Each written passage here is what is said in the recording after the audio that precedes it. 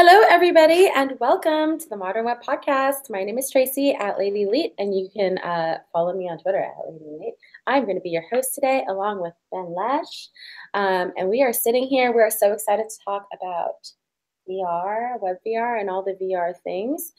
We have two amazing guests today. We have Aysegul and we have Martin. And I want to go ahead and let you all introduce yourselves first, and just what you're doing in the space, etc. So, Aysegul, do you want to go ahead and go first? Sure. Hi, everyone. My name is Aysegul. I work at Narwhal, and we do Angular consulting. But previously, I used to work at Autodesk on a web VR authoring tool called Play. And you are a Google developer expert for web technologies. Tracy is a Google developer expert. We are experting together. Yeah, and actually Martin as well. So,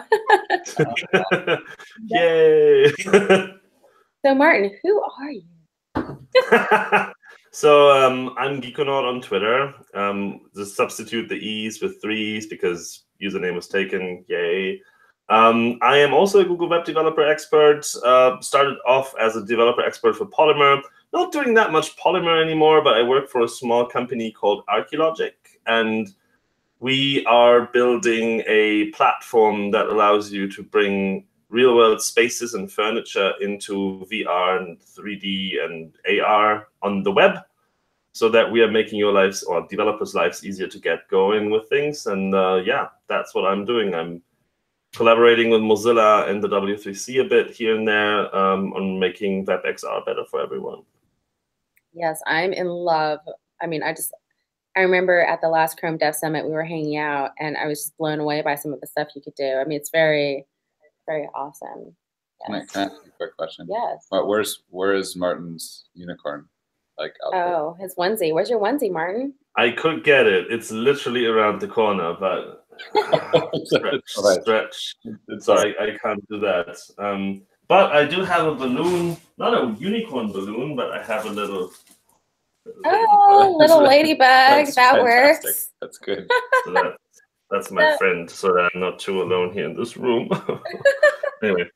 So I think the first question, because I think VR in general, I mean, Ben and I want to pair on it. More like I want to pair on it. And Ben is very excited about it.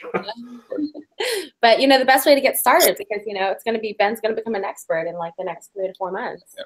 I thought you were going to say 3 to 4 minutes. Yeah, that too. Yes. But anyways, y'all, how do you get started? What do we do first? Do you want to answer that? Oh, well, there are so many different ways to start it. So I'm going to prepare a web VR course for front-end masters in May. So maybe you can come and be my student. That's one thing. I think A-Frame is the easiest thing to start with, but there are also tools like Sumerian and the Autodesk Play that makes it easy to get in and get the concepts down first. Some of the concepts that people are not very familiar with if they never work with 3D is, working with different materials, having shading, cameras, and lighting, and all those things take time to understand. So it's a good idea to play with it without worrying about the code first and get a feeling of it. And then once you understand what you need for a whole scene, then maybe A-Frame is a great place to start. And I haven't done anything with A-Frame, but maybe Martin can talk more about it. But it's basically a component-based library. You just drop in a scene or a camera or a light, and it's there for you. You don't have to worry about most of the stuff, right, Martin? Correct. Yeah. I mean, it depends also on where you're coming from. If you have some Unity experience, that's a good way to get started because the concepts kind of transport as well. It's not necessarily the right way to keep going, but that's one way. If you are more interested in content and world creation, then I highly recommend 2 wonderful VR apps if you have the hardware for it. You can use what's it called? Tilt Brush from Google that costs a bit of money, but it's actually not that expensive. That lets you draw a world in VR by literally putting on the goggles, taking a controller, and then just drawing in the space as you do. You can draw with music, you can draw with fire, you can draw with water. Things that you normally can only do on acid, basically. You can do that in VR with Tilt Brush. That's what they This should. really did you know Ben was an artist and he is an artist? I did not know. So hey Ben, how about you try out like one of his French ladies. with the Southern accent? Yeah. Okay. Wow. Nice. I think that's the phrase. Yeah. Tilt So brush. wait, what kind of equipment do people need to get started though? Right? Like so.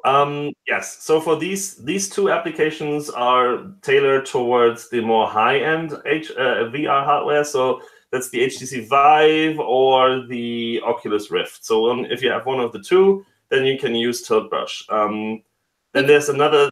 Google Daydream View. What about that? Not sure if you can use that. I haven't tried that because honestly, I used Tilt Brush when it was for free and it was quite good, but I have moved on since, so I'm not exactly sure if that still works with Daydream. But then there's another app that's called Google Blocks. Google Blocks allows you to also in VR construct things from simpler shapes and like basically you're chiseling away from a box or from a cylinder or a sphere, and then you're building your application, your content, your 3D model in VR. So Google Blocks and Google Tilt Brush are two applications that are giving you a feeling for how to create content and how to work with your VR environment. That's kind of nice. And if you talk coding, then I would definitely recommend A-Frame, because what A-Frame does is it's a library from Mozilla, and it wraps the entire concepts that you need in HTML custom elements. So basically, you're writing HTML, but what you're doing, and some JavaScript if you want to handle clicks and stuff. But basically, you're writing HTML, and what you're doing is you think about it as if you would be putting on a theater play or a movie. So you have a scene that is just a space, you have some light, you have a camera, and then you have objects that you put in the scene. And the syntax is really beginner-friendly. There's lots of documentation. There's an amazing and very active community around it. So you can just hop onto their Slack channel and ask, like, what the hell is going on when I do this? And someone's going to answer you. Stack Overflow is also pretty active. So yeah, that's a great way of getting started. This is actually kind of amazing because I've been thinking about this purse I want since yesterday. But Ben, instead of buying it for me, you could just make one for me. Right. And I could just wear it with a little... You could just walk around with VR goggles on and pretend you have a purse. Yeah. Like this, we could do it in AR and right. just, I could just... It'd be great. I could like pick up my purse. Augmented reality, but for making you feel good about material possessions. I was going to say, is that the AR of things? Like a mixture of IoT and AR. A-rot. Well, one thing we didn't even talk about is Aysegul's actually that not even sitting in a real room. That's all. Yeah. Web and VR. You painted the cat and everything. Cat is animated, and it's a very well done animation actually. Really awesome holodeck you've got there, especially with the light and materials. I know, right? Yeah, I'm working with the physics. How far off of a holodeck do you think we are with this technology? Like how much longer until more people are enjoying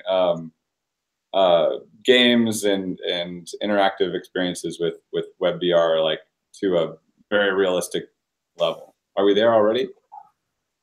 Probably, yes. I mean, I've seen networked VR applications on the webs. I actually have done something for JSConf US in 2015, where everyone that put on a Google Cardboard would basically be able to fly around a virtual room, like a virtual world that was shared with other people putting on the cardboard. And everyone basically saw the other people as flying horses, and then everyone just, flew through space as a horse.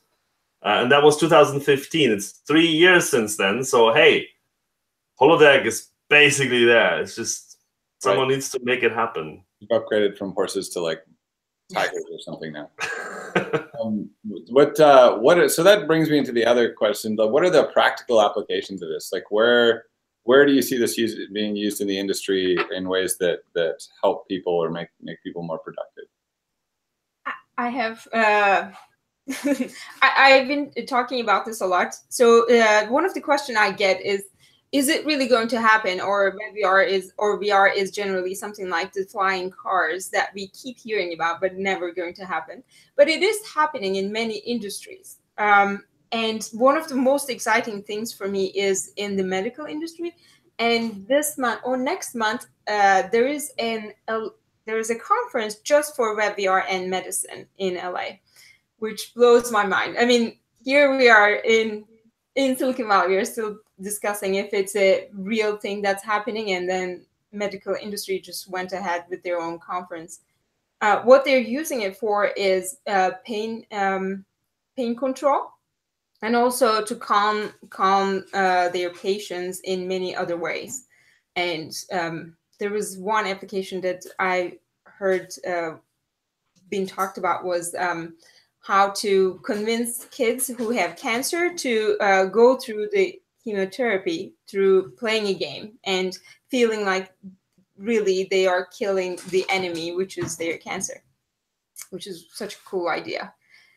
Another very practical application that I recently heard about was from an airline. So when mechanics go through the plane, they are able to see with AR goggles which parts of the motor that what? Engine maintenance when they... Yeah, exactly. They know when it was replaced, when things going to expire, and all those things are right in front of their eyes when they're looking at it. And it's a very time-sensitive thing. They won't be able to keep that information in their mind or get it right away, but they're looking at it right in front of their eyes. So I think it's really, really cool. Very interesting. Yeah. They would do that with like some sort of Google Glass type device, or yeah, the Microsoft HoloLens. Mm-hmm. Yeah. Mm. Oh, okay. Yeah, that's pretty cool. Yeah, and there's Google's excursions or expeditions or something like that uses cardboards in schools to take entire school classes of kids to, historical places, or to see certain parts of the world that you can't easily see, or just travel through the universe and stuff like that. So you can use it for education as well. We've seen art installations using it. There's a pretty famous one from Zurich, actually. It's right from here. I actually know the person behind it. They built what's called Birdly, and it's a weird contraption where you lie down. You lie down on a weird contraption that looks a little like a reverse chair kind of thing. You lie down there, and then you put your arms on like specifically equipped thingies, and then you start flapping, and you get a VR goggle, and there's like a huge fan in front of you that blows wind towards you, and you feel like flying. You're flying through San Francisco, for instance, and if you like turn your wings in a certain direction, you start like going down, and then the entire contraption turns you like down. The wind goes faster. Then you turn your arms around again, and then you go like up again, and then the wind from the fan is less strong and stuff. It's quite impressive. It's a really, really weird contraption. It's ridiculously expensive, but it's a fun art installation. I'm looking at Tracy's gears turning right now, and I'm really glad that I'm not a mechanical engineer also. Otherwise, Yes. A friend that does a mechanical engineer. Is it Birdly?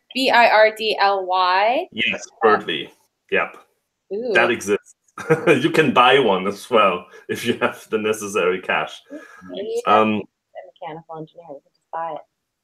Another thing is architecture and real estate, because it's similar to software engineering. When you catch an error early on, it's cheap. If you catch an error really or a mistake or defect really late, then it's really hard. So basically, if I draw something on paper and I catch the fact that there's not enough light coming into that particular room, that's really easy to fix because I just erase the line and fix it. But if it's basically built in concrete, then that's really expensive to fix. So VR is an interesting application because architects can draw up a floor plan, then take, for instance, our tool, and then basically walk through the premises before they have even been built. And then they can go like, oh, no, wait, no, this was wrong. And then fix the problem before it has turned into reality. That's pretty interesting. It's like when we went to Belgium, when we were in Brussels, that guy there, in that square, one of the guys killed himself because he got the position of the. Do you remember that? Yeah. There's this church, and I actually made fun of it. I said this is what happens when you design a church with CSS, but like basically it was this church. It wasn't a church. It just looked like a church. It was just a gigantic, beautiful building. But like the door was off by like And- 6 feet or something like that from like all the rest of the buildings. Like, so everything lined up perfectly except for this door, totally not centered. And I guess that the architect offed himself because of the shame of it. Oh no! That would have saved him back in the 1500s or whenever that was. Virtual reality is a lifesaver, I guess. So another question is maybe, you know, how do we, I guess, you know, you talked a little bit about us being able to create our own 3D content, but where can you find pre-made 3D content as well? Yeah, if I stink at making 3D models, but I really want to play with virtual reality, like where would I find some good content? Right. Poly.com? Is it? Am I remembering it right? Yeah, Poly. Yeah, Google has a site called Poly, which has really low sized meshes, which is easier to work with, and it's more performant on the web. I really like it. I mean, I had a few AR demos with it, and they're really cool. Is it poly.com? Poly.google.com. poly.google.com. It's funny because actually it ties back into the two tools I mentioned. You can share your 3D models that you created in Tiltbrush and blocks and upload them to the internet for other people to use them. And that platform where the things land when you say share with the world, that is Poly. So that's where these models come from. I think you can also upload one, but I'm not sure. Like from other tools, I'm not sure. You can ask Ben to just learn how to model and model it for you. Well, he's definitely going to. I've been working on my modeling career. Yeah. Go ahead and Ben. Go ahead, do it. Come on, you know you want to. Not gonna do it. You know you want to. Do it. See? Oh yeah. Can I do it? Like, hey. She's been working out. Yeah. I need to work out more. Not all right. Let's see. So what other questions do we have? You want to ask the next question? Yeah. So there's WebVR, and then there's another very popular technology called Unity, and they seem to compete with each other. Can you tell us what the differences are between Unity and WebVR? Martin. I guess I should direct these questions because you're both so polite. You're just waiting, which is lovely. So all right, I'll take this one because it's one that I keep being asked. Unity does have a WebGL export option, and it also supports, as far as I'm aware, to export into WebVR, and it probably will at some point soon also be able to export into WebAssembly. The downside of all this is that Unity is a game engine and comes with a lot of cool stuff and supports pretty much all sorts of input devices and stuff. But it's not really using the web technology. It's basically just, it happens to execute on the web, but it's not actually a web application. So you have to download the entire runtime for Unity first, which means you're literally seeing a loading bar like you would see in old Flash applications. And that might take, depending on the device you're on, might take anything between 20, 30 seconds to a few minutes, depending on connection and device type. Yeah. I don't know how you surf the web, but I know that most of our users would have been gone by that. So it makes sense to look at applications that are specifically made with web technologies and not just happen to run on web technologies, such as A-Frame, where you can do things like progressively loading. You can give some sort of space already, and then you could load maybe a few buildings and a few objects, and maybe the furniture comes in as it gets downloaded from the network. So that does help make the user see something and experience something as soon as possible versus having to wait until it's ready to immerse the user, right?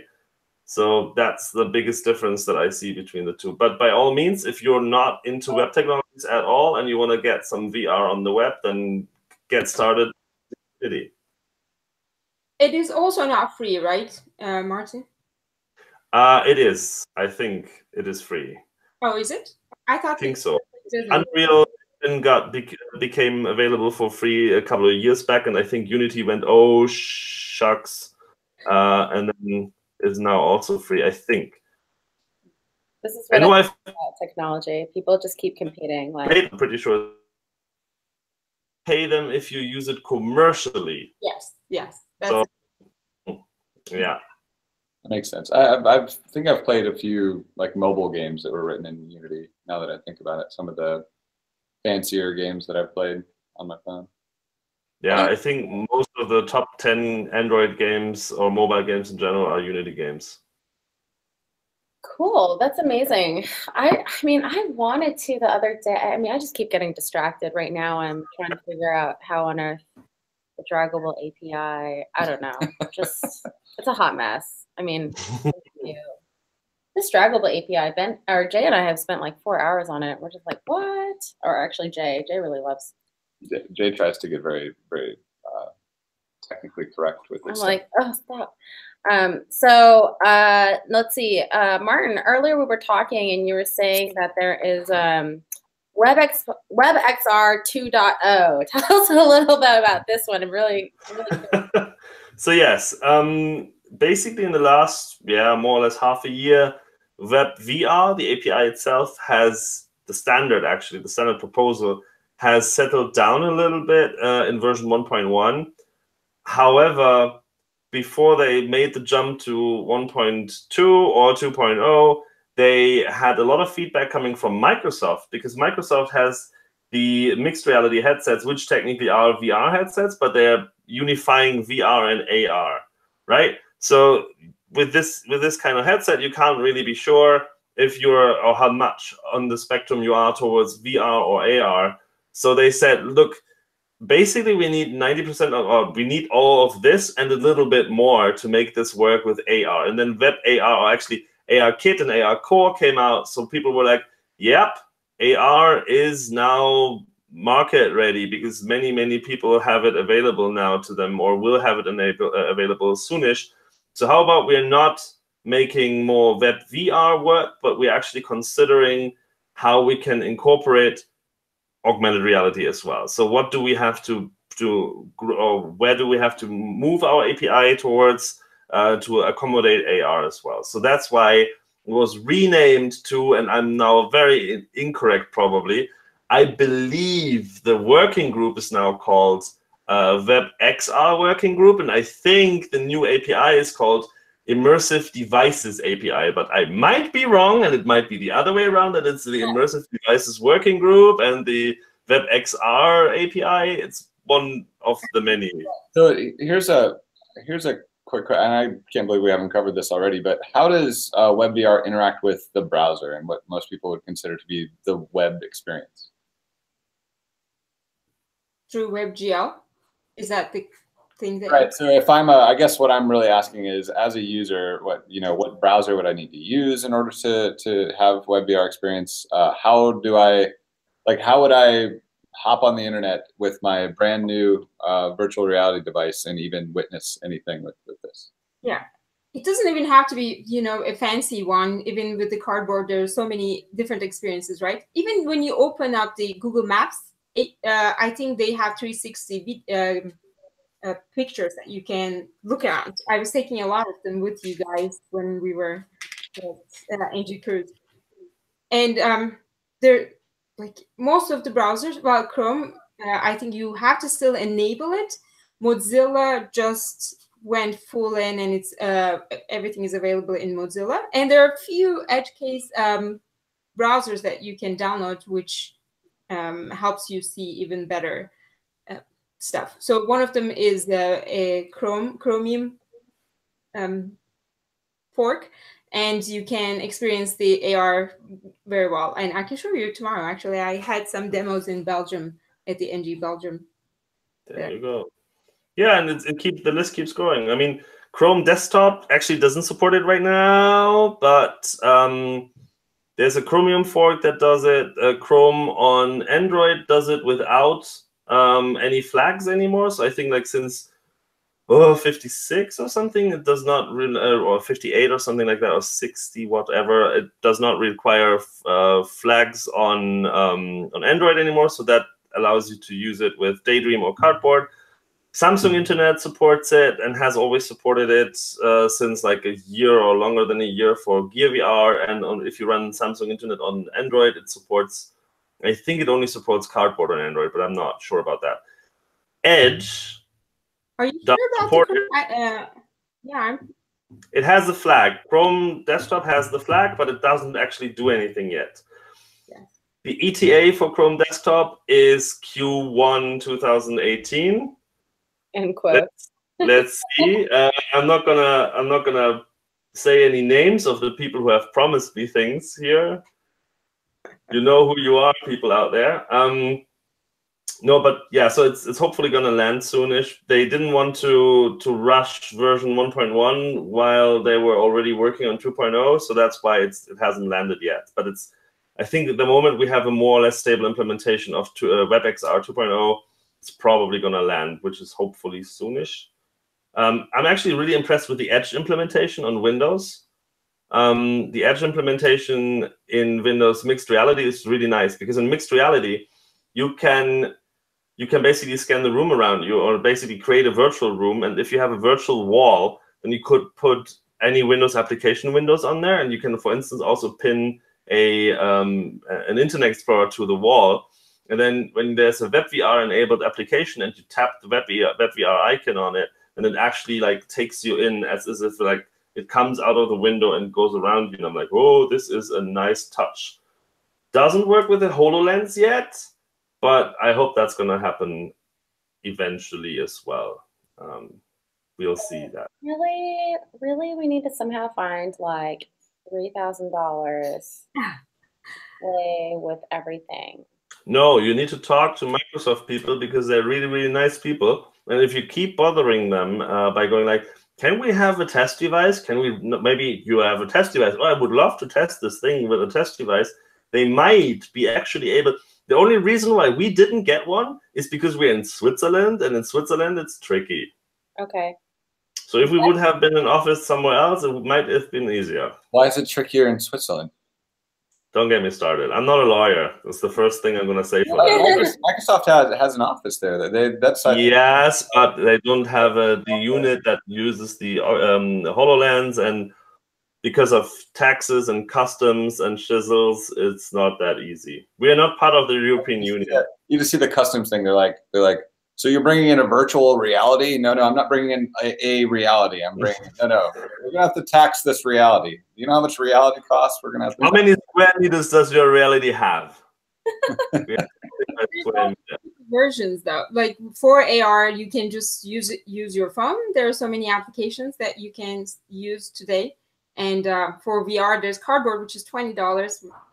Quite. So like if I'm on like Facebook or something like that, and somebody posts one of those 360 pictures where I'm on my phone and I'm doing this thing, that's technically augmented reality. Is that right? Well, no, not augmented reality. You put it in your device and then you can be in it. It will be a virtual reality. Yeah, virtual reality. I mean, yeah. So I didn't even think about that. I just, in my head, it was just like, oh, it's a cool parlor trick with like stitched together pictures in motion sensitivity. But well, Aysegul, I have a question for some of the stuff that came out of Autodesk that you were talking about. Which one was it? I don't remember, but you were saying that Autodesk has something that you can really easily get started with. Yes, it's a drag and drop tool. So the cool thing about it is it's very true to the original APIs, and it was designed to be a 3D web development tool. It wasn't even VR for starters, so I think it's a good code learning tool. So you drag some nodes, which has all of the APIs that you can hook into, and then you keep putting them together that way. It's called Play. And there are a few other applications very similar to it, actually. Sumerian is one, and there's another one. Martin, you know the name. Advisor? Yes. Cool. So you can actually have your models loaded in, and then you can have walkthroughs and all of these experiences. And one of the cool experiences we get to work on was the Smithsonian experience. So Smithsonian Museum in Washington, D.C. is scanning all of their artwork, and they scan Apollo 9? Well, not 9. Well, 13. Yes, Apollo 13 too. So you can be in those experiences, and this tool was created for Smithsonian to make them easily create these kinds of experiences for their users. It's online, and you can take a look at them on their website. So can you tell us what is the link to check out some of the Autodesk stuff? So it's still in beta. It's I think play.autodesk.com. Okay. And then visor.io, and then there was one other one that was mentioned. Yes. That's from Amazon? Yes. It's also in beta, so you still have to ask for permission. Yeah, Autodesk is much faster to give you the permission. Sumerian, it took me forever to get it. Is it SUMARIAN? SUMERIAN. Yes. Okay. Yeah, well, I'll definitely make sure to post those. I mean, it's very exciting to see some of the, some of the more top people sort of like leading the initiative. I love it when we look at technologies, and it's like, it's funny when people, maybe it's not so funny. I find it amusing because I'm not hurt by it financially, but you have these standards, and then, there's like 3 competing standards, and then everybody just decides to go to one, and another company might have spent, $500 million on it. We saw this with the, what are they called? The, the charging without anything. Oh yeah, the speed charge, Q charge. What was it called? The thing where you can charge with mats, and you don't have to plug in whatever that thing is called. Yeah. Inductive charging. I think it's a good thing because it forces the developers to create more usable apps and better quality apps. It's good to have. So good lesson is you don't have to spend more than, let's say, $20 or so to actually start playing with this technology. But if you want to get crazy, you could buy the whole art store and just spend $3,000 on technology too. Right. And then be my friend and invite me over to try it. That'd be good. You just have Ben sitting there for hours, not talking to you, just like drooling. He hasn't showered for 48 hours. Just sleeping, waking up, and then chipping away at something. That's pretty much every day. True. You could do RX in that. Oh, we could visualize RxJS in virtual reality. That'd be amazing. That'd be good. No more marbles. What is this marbles crap? Is it our next talk? Yeah. That's what I actually always thought that like WebVR would be the only use case I could ever think of in my head would be to visualize very, very dense information. Like when you have to do data visualization and the data that you have is just too dense to fit in a flat 2-dimensional chart of some sort. Like that was in my head. That was the only thing I could ever think of. The other use cases you were talking about were way more amazing than anything that I had thought of. I was like, I've got some piles of data and I need to visualize it in some meaningful way that I can quickly make a decision on. But I don't know how quick it would be to be like, hold on, let me look at the data. Okay, yeah, this is looking pretty bad over here. Like I don't know. Maybe it would be cool. But. I like it. It's almost like managers managing workflows too, right? Like imagine if you have, factory workers and there's 1,000 of them or something like that, and you just sort of need to quickly see who's failing. It'd be nice to just stick on your desk and be like, there's a red right there. It's Ben. It's not working. Why aren't you working, Ben? It's because you're drawing things for me. For example. Anything we missed in terms of talking about this, or any pointers? There's so many cool things. I don't know. They're great examples, and if you can't try VR, try AR. If you could find it on your phone, and there are so many apps that might work in most of the Android. And it's such a cool technology. Just start using it. Don't be afraid. I'm still so surprised that so many people never use it, especially around here. I made Yuri Goldstein try it for the first time. I have a video of it. It was pretty amazing to watch. Yeah, generally speaking, it's not that unapproachable anymore. Especially A-Frame makes it so much more approachable than anything before it has ever done. Sumerian makes it very approachable. Poly, Tilt Brush make it very approachable. Just try it out, play around with it.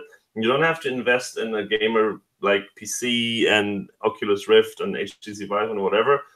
Get yourself a phone, get yourself a cardboard. They are like $5 when you order from China, I guess, or even cheaper. And yeah, try playing around with it. Well, $5 and then all the Switzerland taxes.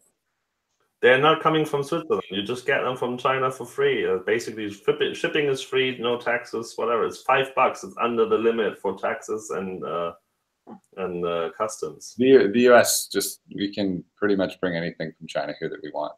They don't really tax it very much. Mm-hmm. Just when you're in Switzerland, you try to import reality. They don't like that. Okay, well, very cool. Just, reminder again of where you can follow these folks and stalk them on the internet so that they can answer all the amazing questions for you. Martin is at Geekonaut, so like astronaut, but Geekonaut with a G33 and AUT. And then Aysegul is at AYS something, a something. And then Ben, if you want to troll him to make you things, you can follow him at Ben Lesh on Twitter. And then you can follow me at Lady Lee on Twitter as well. We're hoping to play more around with the technology and sort of see how we can integrate it. I like Aysegul's Twitter handle, by the way. We've been friends for a while, right, Aysegul? And like, I swear to God, every time I try to spell her name, I have to butcher it. I don't know what it is. Like, you'd think I would learn eventually, but like on Twitter, I'm like, oh, just AYS something. Good, got it. Being in confidence about it is good, because I had it at a conference, like someone said, oh, I know how to spell this, never checked it, and then spelled it totally wrong. No, I don't pretend to. Yeah, it's fine. If someone was from somewhere else and they were trying to spell Benjamin and they had a hard time, I would completely understand now. Like, I get it. It's tricky. I have a hard time spelling it. I enjoy bad spelling and bad pronunciation of it. Yes, it's fun. Well, very good. Thanks, everyone, for listening to this episode of the Modern Web Podcast. Hope you listen to more. Maybe one day I'll do an entire podcast with my new Southern accent that I got in VR. Somehow picked that one up. The little. Tracy's moved to North Carolina, and she's not mocking you. If you're listening to this, she really likes it. Yes, I'm fixing to keep this accent. Fixing it. I done learned it pretty well. Right? It's so good. Yeah. It's good. With the cooking too. The Southern cooking.